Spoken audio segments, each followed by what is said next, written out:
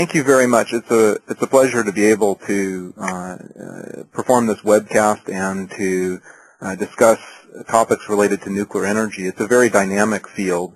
Let me just briefly introduce myself. I'm a professor, and I do chair the Department of Nuclear Engineering at UC Berkeley, and I've worked on topics related to nuclear energy, reactor safety, waste management over about the last 20 years or so. So I'm going to be hitting on some interesting material, I think, that's not commonly known. As I mentioned, this is a very dynamic field these days. I will not be covering all of the topics that people are likely to be interested in, and so I'm going to try to leave sufficient amount of time so that we can also run through a number of questions. And with that, let me just go ahead and dive in to the presentation with some important history. What I have here is a bit of history. This is the discovery of fission. Lisa Meitner, Otto Hahn, 1938, had been doing experiments trying to make heavy elements, and they had been irradiating uranium with neutrons, and the chemistry of these heavy elements they thought they were making was very strange until Lisa suggested that perhaps what was happening instead was a fission reaction, which would explain, because then you would be making many different elements all across the periodic table, which would have a wide variety of different chemical characteristics. And that explanation, of course, had tremendous implications because it meant that you could generate enormous amounts of energy through this type of reaction. Within about 3 months or so, it had been confirmed that the reaction also released additional neutrons, which made the possibility of a chain reaction possible.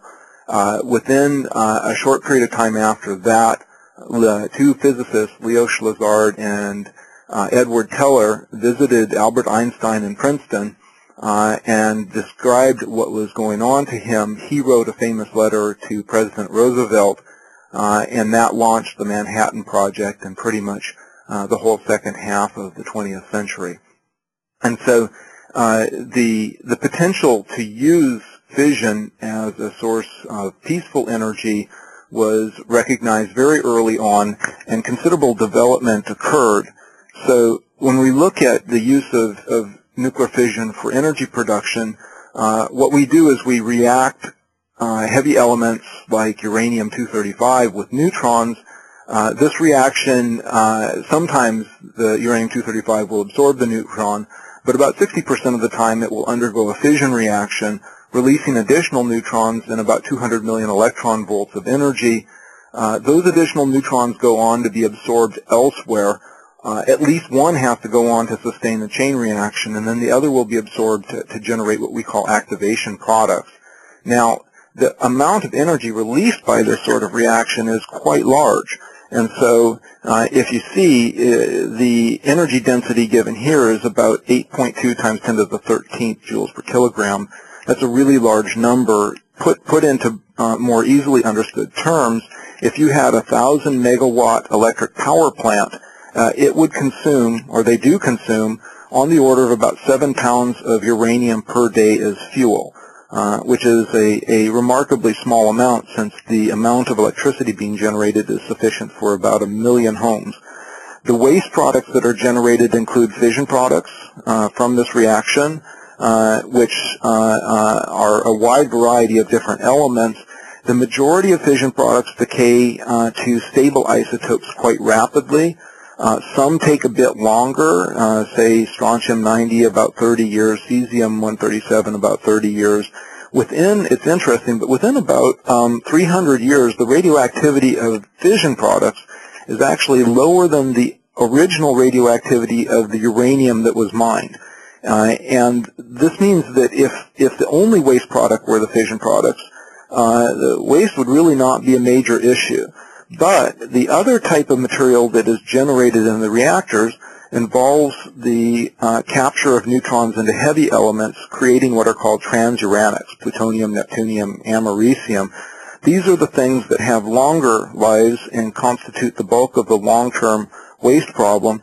They also turn out to be elements that can be recycled if reactors are designed appropriately and fissioned, and therefore are not an intrinsic element of the waste stream, although currently the plans are that we would dispose of spent fuel containing these materials.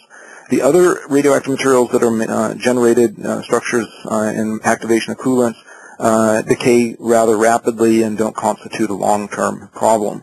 Now, the other issue that we need to think about in considering different energy sources is the life cycle impact, and in particular for non-fossil sources, it's the construction of the infrastructure that we need to think about, because that's important. And so I've listed construction materials here, and I'm going to come back to that in a moment, since there's a number of implications in looking at the quantities of material needed to build different types of energy infrastructure. But before we do that, let's go ahead and contrast nuclear with fossil fuels. And so here you have chemical reactions illustrated where we are reacting air with coal, and these reactions generate dominantly carbon dioxide and water vapor, and in this case about 160 electron volts for the reaction which is pictured. This releases energy, you see 2.9 times 10 to the 7 joules per kilogram. That's in macroscopic terms, the same 1,000 megawatt electric power plant is going to consume about 15 million pounds of fuel per day.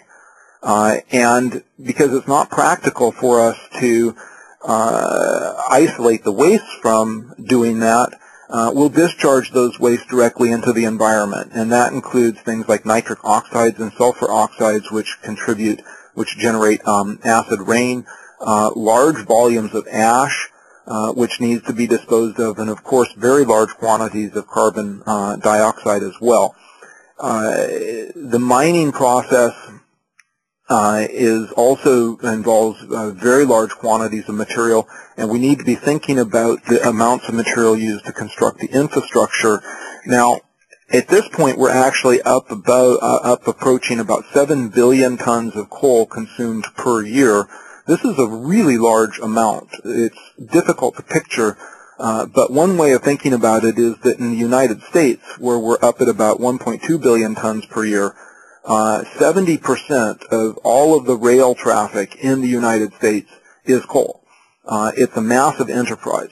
Now, there's some possibility that we could consider sequestering the carbon dioxide, which would require at about 5 billion tons, sequestering about 18 billion tons per year, but that could be very challenging. And so a major question is, where is it that we might get an alternative for baseload electricity generation and process heat?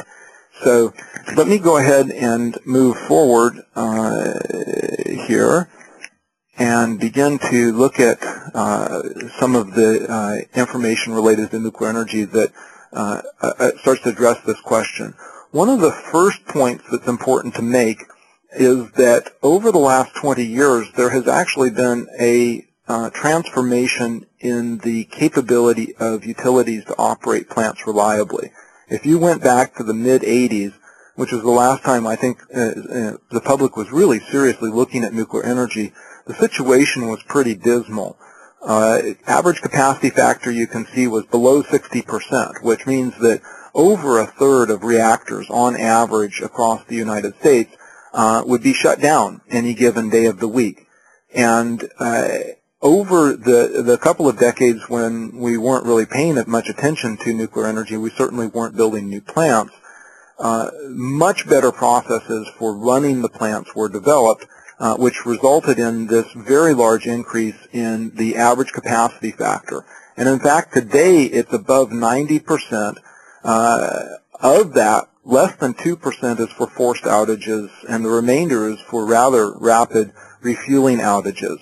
So the capability to operate the plants reliably is something that's new, and it makes the electricity generated by existing plants very affordable.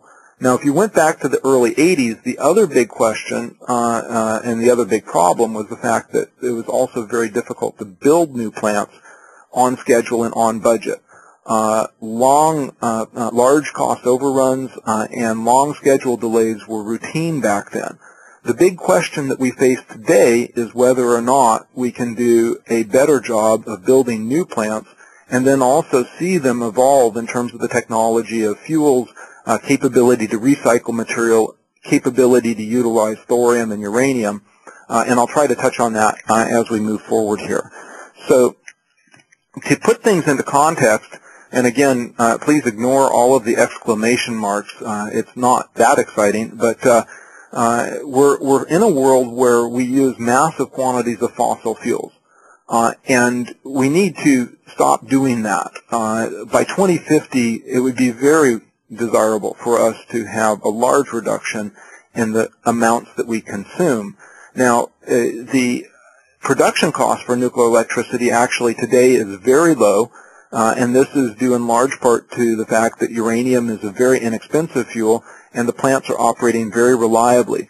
Because of this, there have been actions taken to extend licenses for our existing plants, and at this point we anticipate that within about the next 5 to 10 years, almost 100% of our existing plants will receive license extensions for another 20 years of operation.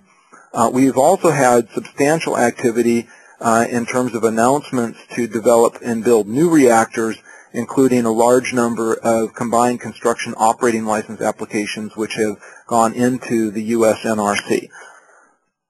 Now, if we take a look at how nuclear compares to other energy sources, of course, one of the things that we're interested in is in the carbon dioxide emissions.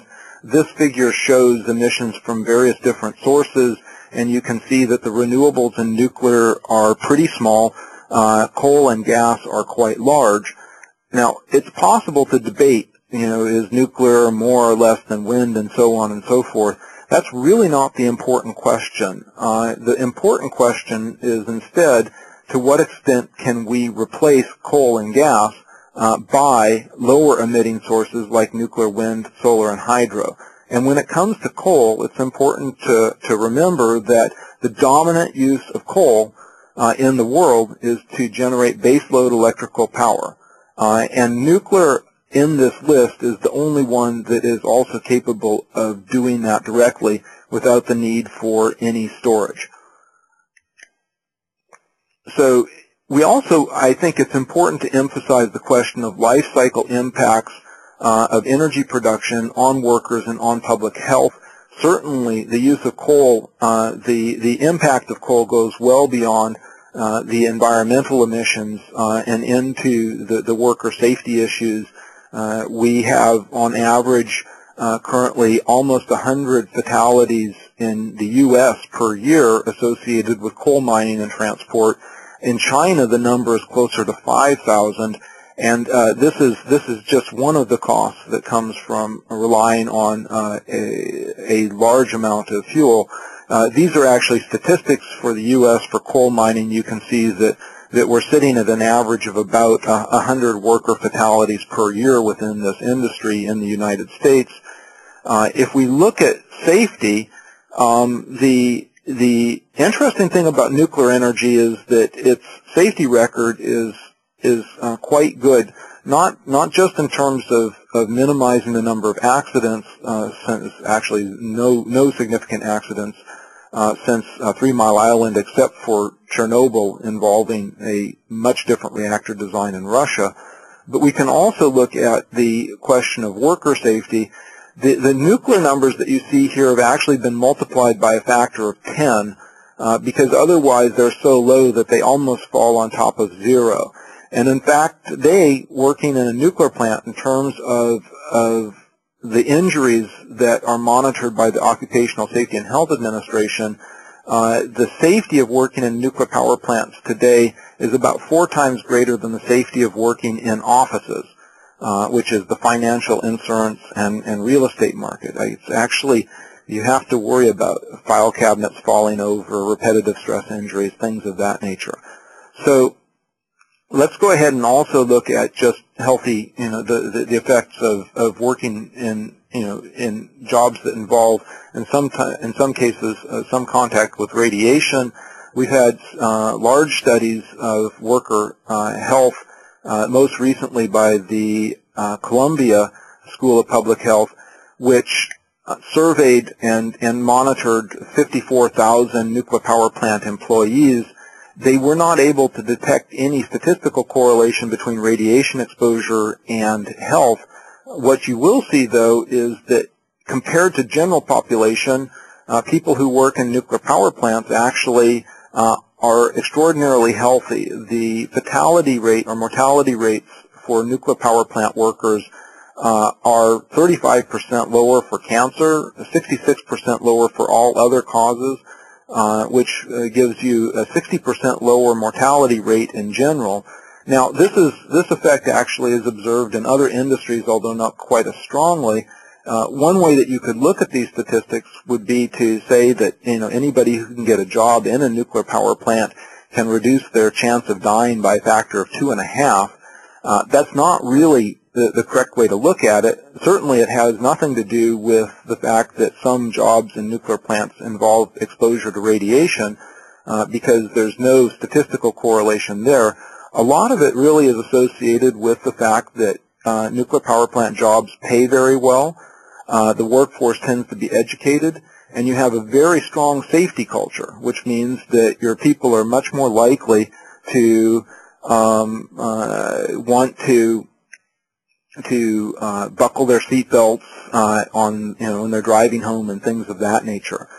So let's go ahead and move forward and take a look now at both economics and life cycle assessment for nuclear energy infrastructure.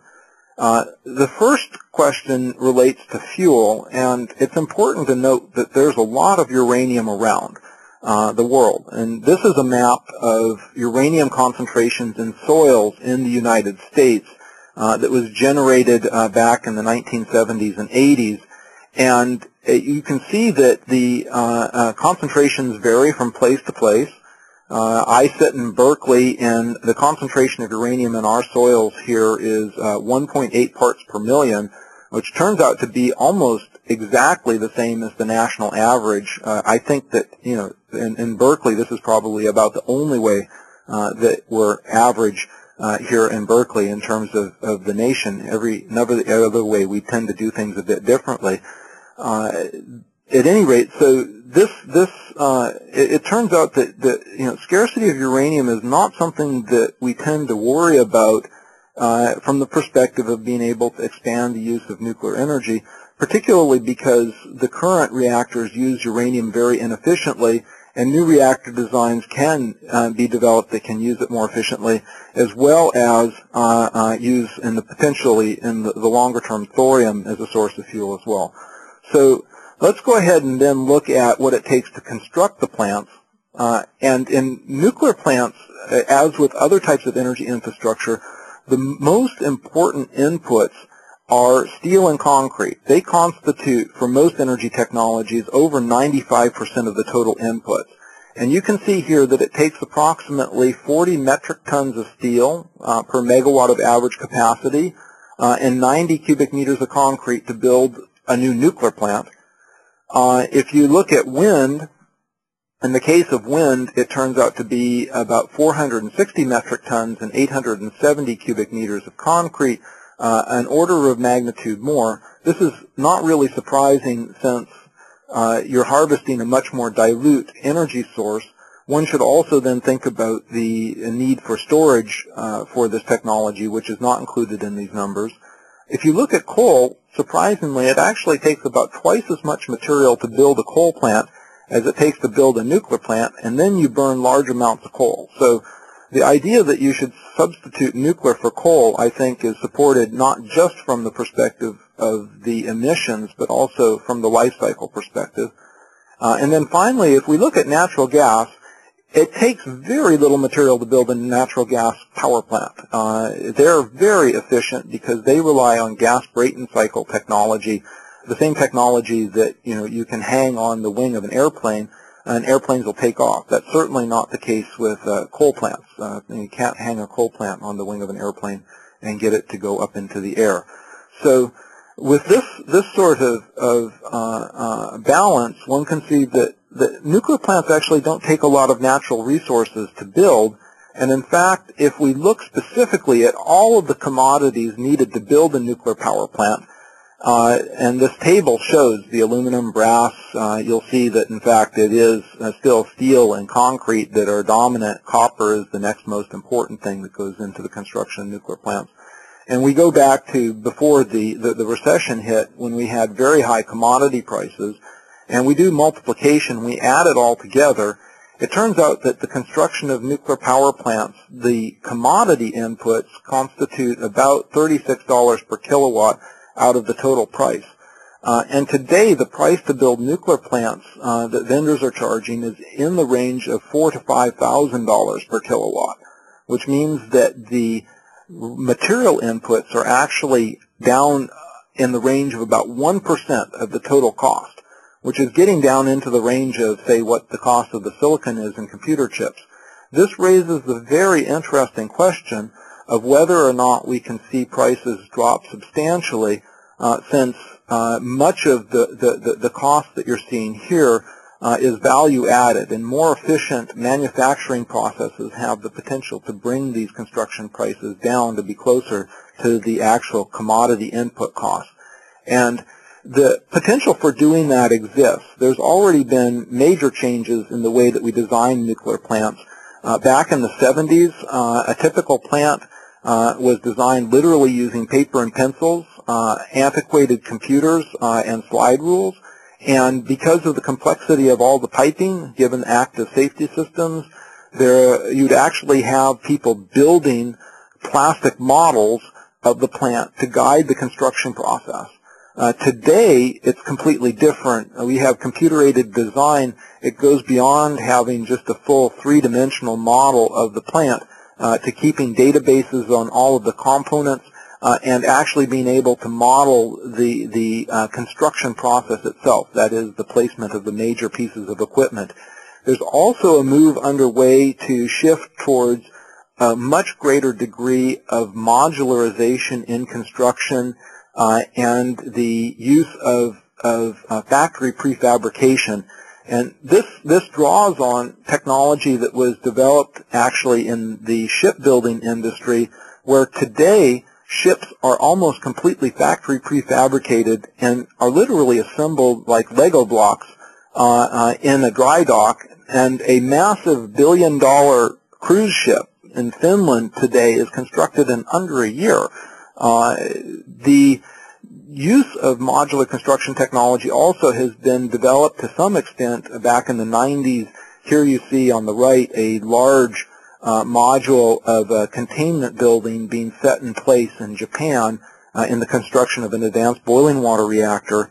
The next step, though, which is interesting, is the application of factory prefabrication so that all of the structural steel can arrive at the site as modules that arrive on flatbeds of rail cars and are actually just literally assembled together, welded together.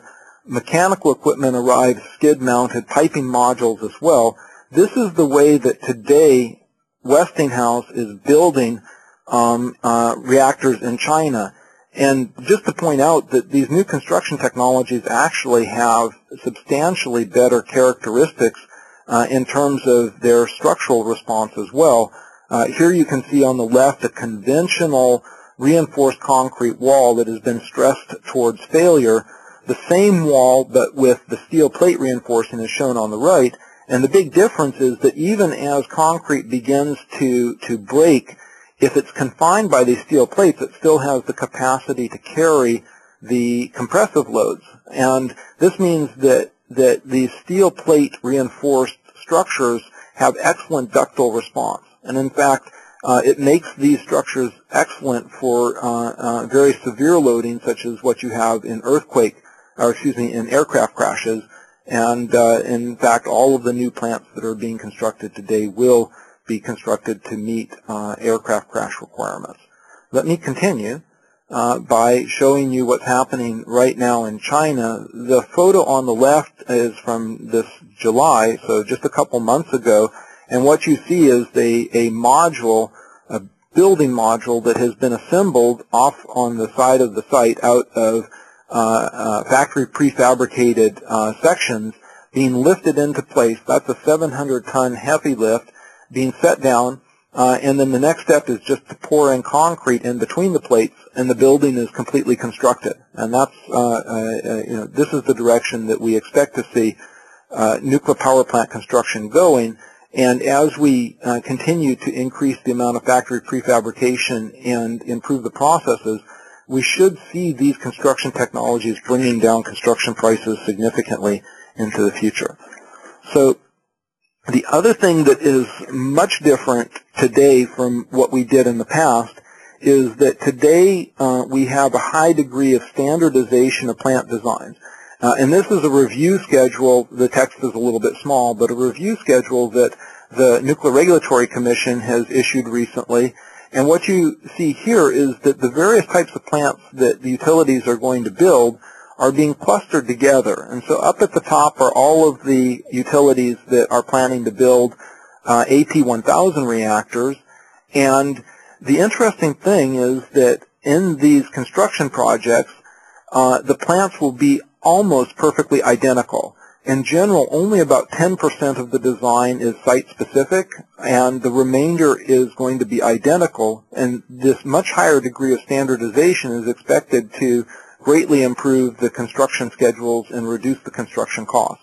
Also, from the regulatory perspective, it means that the NRC can do a thorough review on a lead plant, and then for the remaining plants that need review, they only need to look at the site-specific issues. They don't have to completely review the rest of the application. And this is also anticipated to have a significant effect on the cost of future construction. So the next question is really what will be the long-term trends for nuclear energy technology. And these days we commonly talk about the generations of technologies, starting with the very early prototypes that were built back in the 50s and 60s. These were a few tens of megawatt type of demonstration reactors. The next we consider are called Generation 2. These are plants that were actually the ones that are operating today, dominantly constructed in the 1970s and 80s, and currently providing about 20% of electricity generation in the United States and about 16% of electricity generation worldwide. In the United States, it's about 70% of the total non-fossil generation, with most of the remainder being large hydro. Today, we're in the process of moving forward with construction of what we call Generation 3 and Generation 3 Plus nuclear power plants, with AP1000 being a good example. And the interesting question is, over the next couple of decades, what will emerge in terms of what we call Generation 4, which should be designed to have better economics, further enhancements to safety, to do important things around minimizing waste and using uranium resources and thorium resources efficiently, and to have further improvements in security and in supporting the international non-proliferation regime. So AP1000, as I mentioned, is certainly an excellent example of a current Generation 3 Plus plant. It features passive safety systems. It means that you do not need to have external heat sinks or emergency-grade power to remove decay heat after the reactor shuts down. We're also interested in the movement towards more advanced reactor technologies. For example, we have high-temperature reactors which are being developed, pebble bed modular reactor being an example, that have the potential to greatly increase the efficiency with which electricity is generated to make the transition towards closed gas cycles for power conversion, which, if you think about the comparison between natural gas and coal-fired power plants, can have a significant impact not just on efficiency but also on construction costs. So down in the lower right is something that we're working on here at UC Berkeley, which we call the pebble bed advanced high-temperature reactor, and there's a number of different activities underway currently to develop new reactors. I'll just show this one for illustration because it gives you an idea of what may be possible. And indeed, right now we have a lot of interest and a number of startup efforts that are developing new, smaller modular reactor designs. In the case of the one that we're working on here at UC Berkeley in collaboration with Oak Ridge National Lab, it is a high-temperature reactor. its efficiency in converting heat into electricity is about 50% higher than current reactors, has fully passive safety systems. It drives a gas turbine-based power conversion system instead of steam turbines, and it also has the capacity to produce hydrogen using high-temperature electrolysis. Now, the fuel that you use in this type of reactor is something that's been developed also for helium-cooled reactors, and these fuels are interesting. They're called coated particle fuels because they're fully ceramic and they can go to extremely high temperatures without any damage or release of radioactive material. And in fact, the safety margins in terms of thermal damage to fuel are very large in this type of reactor, several hundred degrees.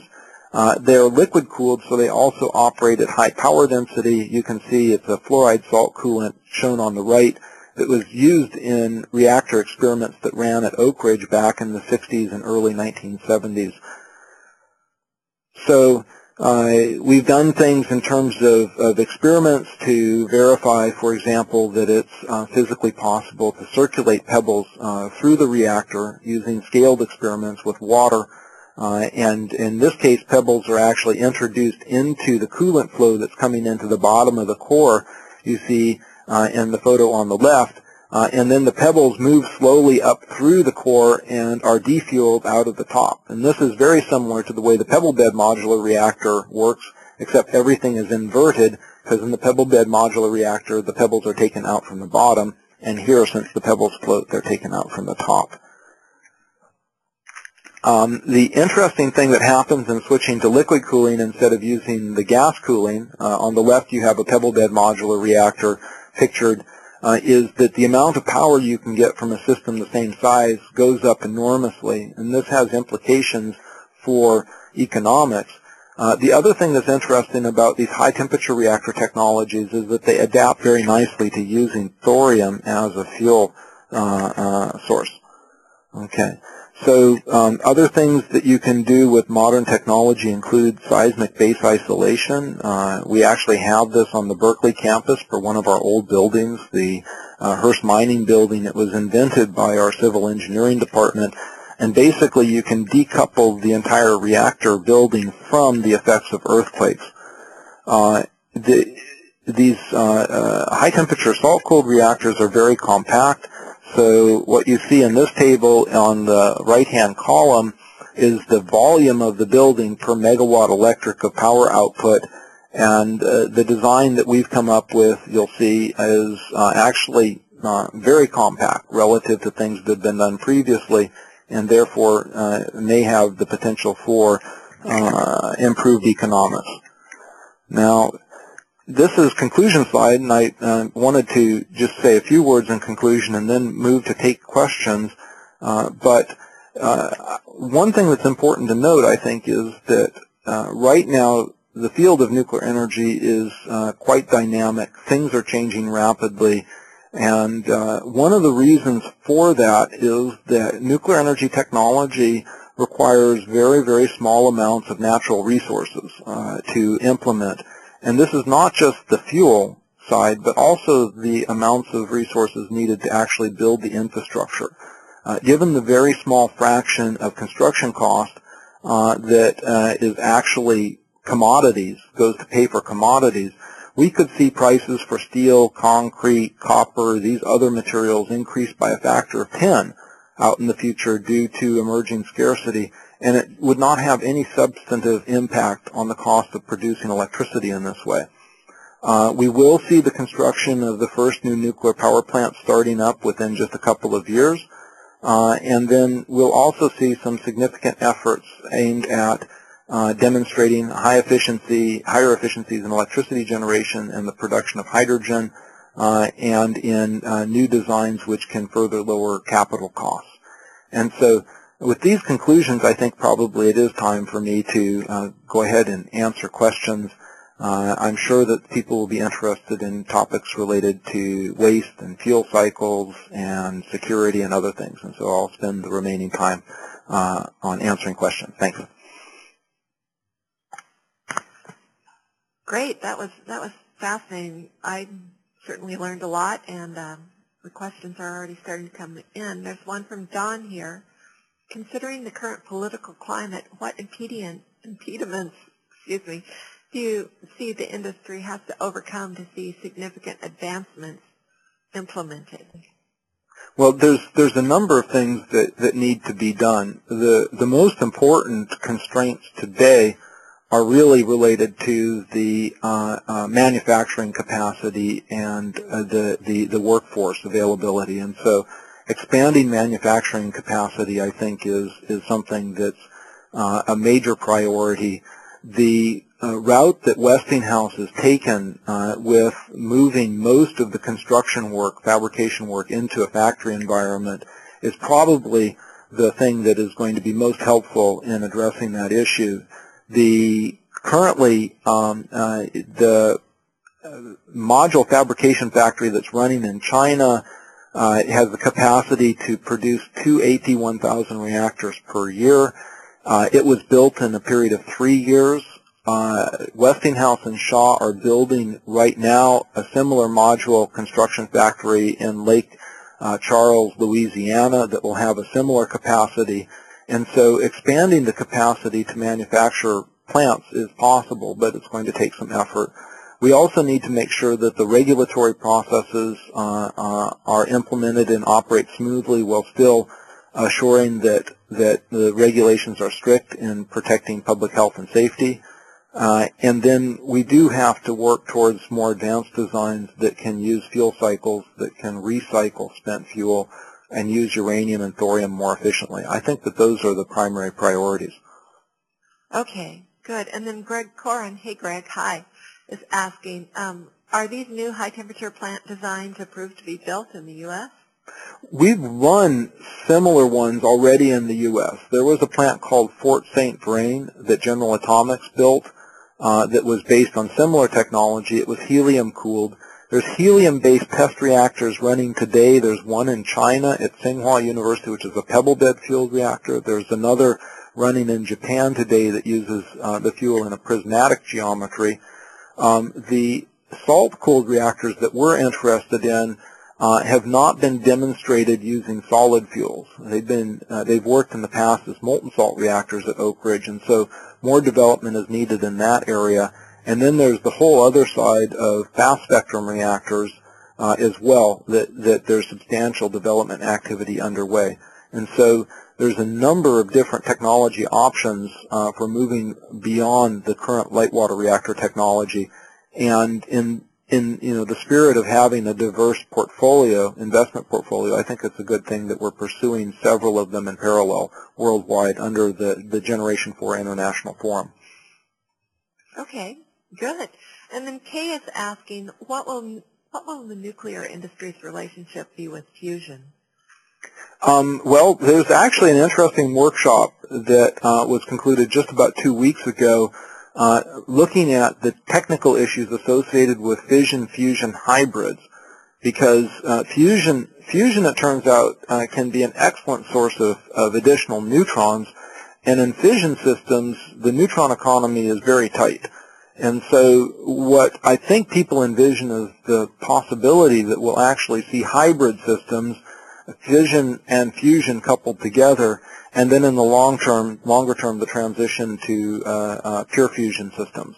That's a fairly long-term effort because we're still basically on the fusion side in the basic science field of understanding plasma physics, both for inertial confinement, where we're going to be doing a number of experiments at Lawrence Livermore National Lab and the National Ignition Facility in the near term, and then on the magnetic fusion side with the International Thermonuclear Experimental Reactor, which is under construction now in southern France.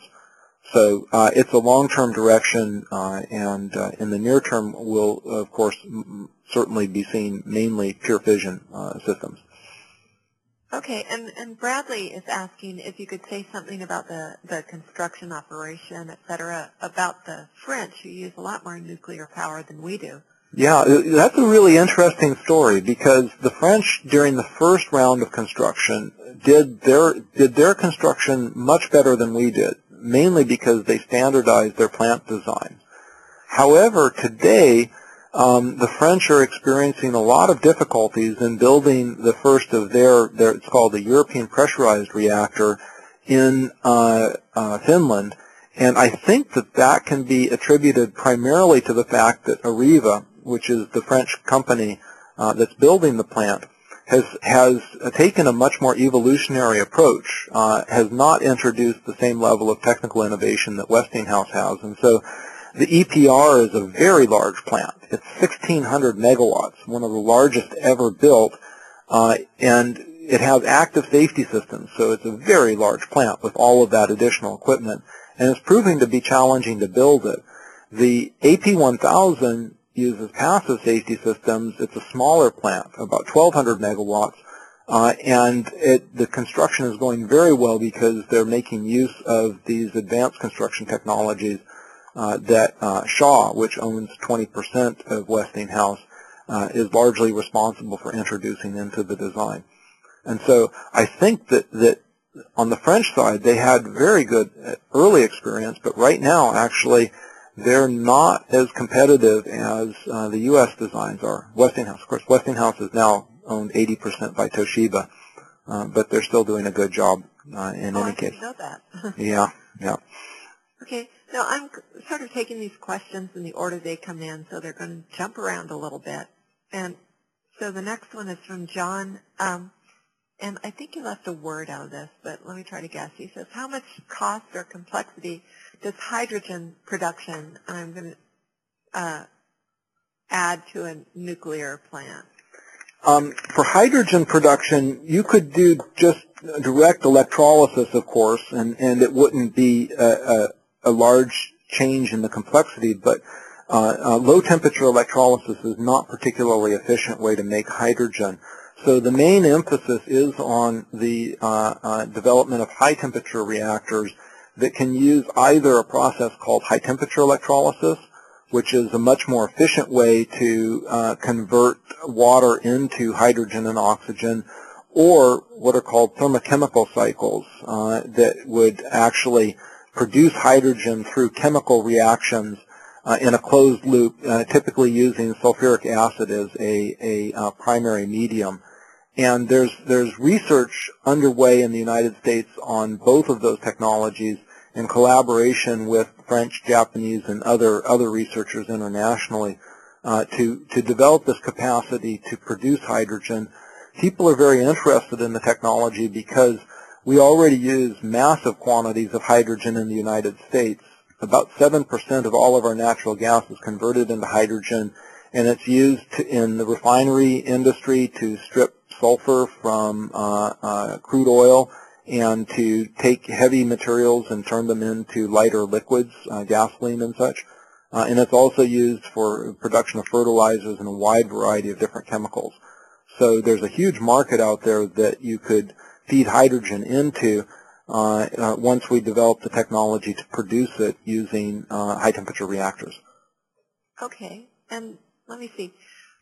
Justin is asking, could the compact HTR scale to a small city municipal utility of city sizes of about 70 to 100,000? People are working on reactors that could do that. There's a strong emphasis out there now in developing new reactor designs that are smaller. There's a number of startup companies that are doing this.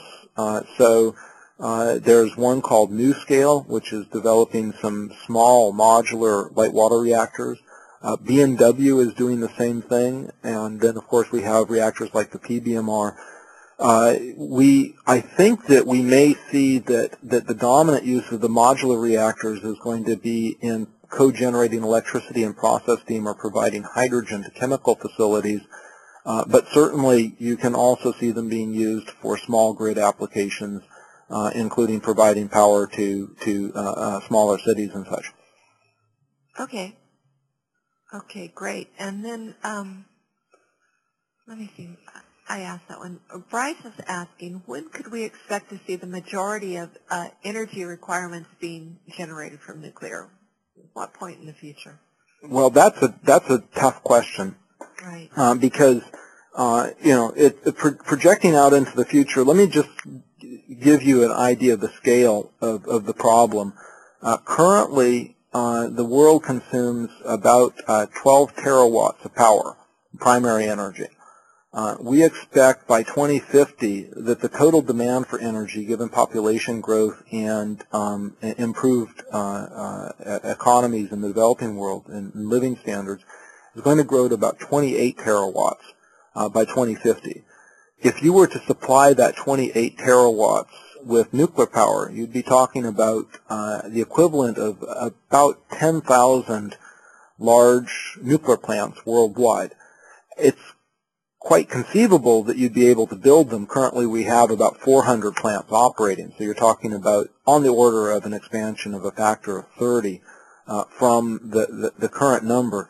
But there's a number of really serious challenges also that you would face in doing that.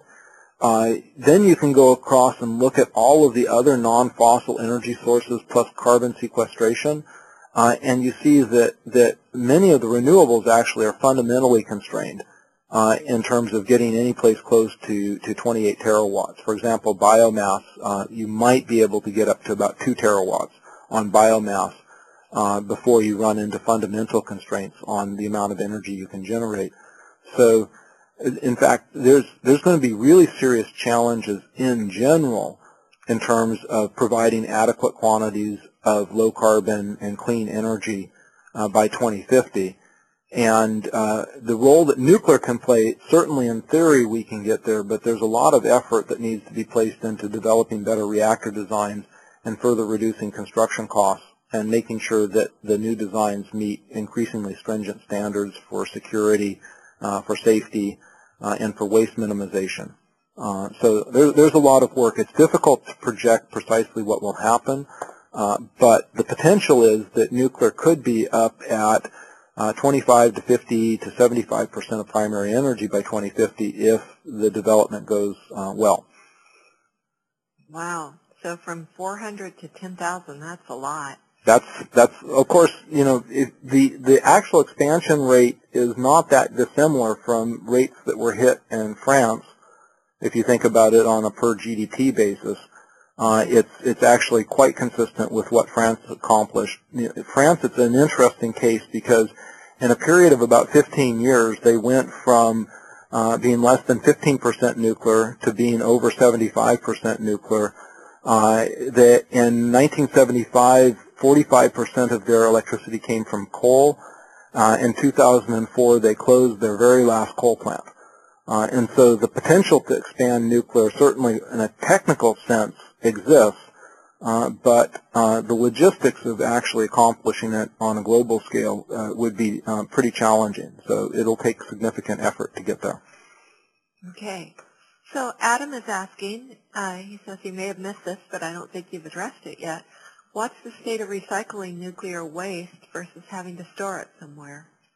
Well, this is a very good question. The first point is that today uranium remains abundant. It's inexpensive, and the economics greatly favor fueling reactors with fresh uranium. Because the cost of recycling spent fuel with today's technology is pretty high. So there's not any current great pressure to move towards recycling. And furthermore, the technologies that are available that you could build today are 30 to 40 years old. And it's not at all clear that we want to go down the route of deploying technologies that were state-of-the-art 3 to 4 decades ago, as opposed to developing technologies that actually transition us towards fuel cycles that are more effective in consuming waste products and in using uranium efficiently. So there's significant efforts in R&D to develop these new technologies. There's not a lot of time pressure to do it because of the fact that we can store waste safely, or we can store spent fuel safely today, and there's plenty of uranium to fuel new reactors that we might build out over the next 10 to 15 years. So I think at this point what we do have is some fairly aggressive efforts worldwide to develop technologies that would be well suited for working with recycled spent fuel. And we should see those technologies emerging to become a major fraction of commercial deployment within about 20 years or so, would be my expectation. In parallel with that, we do have to develop some disposal capability. All fuel cycles generate materials that require at least some of the materials permanent disposal, and so that means developing deep geologic repositories as well. The science behind doing that is well established, and in fact in the United States we're currently operating a deep geologic repository in southern New Mexico in a deep bed of salt that's being used for the disposal of transuranic waste from the U.S. weapons program. Currently, we're reevaluating our strategy in terms of geologic disposal for spent fuel and high-level waste, and there will be a blue ribbon commission impaneled, hopefully in the next few months, that will make recommendations on a comprehensive set of policies for how to manage spent fuel and high-level waste. So the science is there. The technology involves challenges, and there's also significant political challenges, but there's nothing that fundamentally limits our capability to manage spent fuel safely, to recycle it, and to dispose of the residual byproducts in a safe way that protects public health and safety for a very long period of time. Okay, well, you're talking about safety, but Adam is asking, what about the environmental impact of recycling versus storing? Right, and so of course, there's two sets of environmental impacts. One comes from the actual recycle process itself, because all chemical processes will have some releases, and so when you recycle spent fuel, you'll have some releases of radioactive material into the environment. In general, when you look at the quantities that are released, they're very small, and if you estimate public health impact, you bring it down to the point where it's just an extremely small public health impact, particularly when you compare it to what we currently accept with fossil fuels. You know, for example, today in the United States, the best estimates are that particulate air pollution from combustion of fossil fuels causes about 63,000 premature deaths each year in the U.S. from respiratory illnesses. When you look at the emissions from both open and closed nuclear fuel cycles and calculate the impact on public health and safety, the numbers are extremely small. So I think that you can operate both open and closed fuel cycles safely and protect the environment. And then deep geologic isolation basically can provide effective long-term isolation of materials as well, where the potential long-term public health impacts can be made very small too. So these are problems which are certainly manageable and are so much easier to deal with than the environmental and public health problems that fossil fuels generate, that I think that we'll have the capability to manage these problems in an effective way. Well, it's great to hear nuclear energy discussed so intelligently. I have to say it's really, I've learned a lot from this. I have a question. Are you going to be on that Blue Ribbon Committee advising on how to store and recycle nuclear energy? I have no idea. The names of the people who would be on that commission are still sitting at the White House, and I would not want to speculate. But the one thing that I would feel or would expect is that you'll have an impressive list of people impaneled to work on this problem. Okay. So it'll be interesting to see where we are in a year and a half to 2 years when we have their recommendations. Okay, well that'll be something to look forward to. And then a couple quick questions. Don is asking, is France actually recycling as much as they claim? France recycles most of the spent fuel. As I'd mentioned, the issue, though, is that it's very expensive to fabricate that material into fuel that can be used in current reactors, and so they're not recycling all of it actually back into reactors. A fair amount of the separated plutonium is being just placed into storage. Advanced Gen 4 reactors have fuel forms that are much easier to fabricate and much less expensive to fabricate, and so that's that's the direction really that we probably need to go in terms of closing the fuel cycle. Okay, sounds like we can learn a lot from France. And then Kay is asking, when was the last nuclear power plant built? And worldwide, I would like to hear here in the U.S. Worldwide, power plants have been built on a continuous basis over the last couple of decades in Asia. There are 10 or 12 plants under construction right now in China. There's 2 in Taiwan. There's a couple in Japan. There's 1 in construction in Finland. The Russians have some under construction. We'll have new plants entering construction in the United States within, I think, 2.5 years. In the United States, the last plants to enter into construction, that was quite some time ago. The last one to complete construction was in 1994. Okay. Well, I think that's about it. Justin is asking, will this be made available as a recording? The answer is yes. We will have the recording available. We'll convert it to a movie and put it on our YouTube site, and we'll also have it available for viewing in WebEx, just as we are now. So that gives you the advantage of being able to see the chat room and et cetera. So yes, it has been a terrific presentation. Thank you so much, Per. It's been great. You're very welcome. My pleasure. And I want to thank everyone for joining us today. And let me grab a copy of the chat file. If anyone wants a copy of the chat file, I don't think there are any URLs in there to revisit, but you can just copy and paste it into a text file, or you can email me at webcast@o'reilly.com, and I can send it to you. Everyone tells me I always close out the meeting before you can grab that, but, just send me an email. And so I'm going to close out the meeting now and just thank you once again. Great. Goodbye. Bye-bye.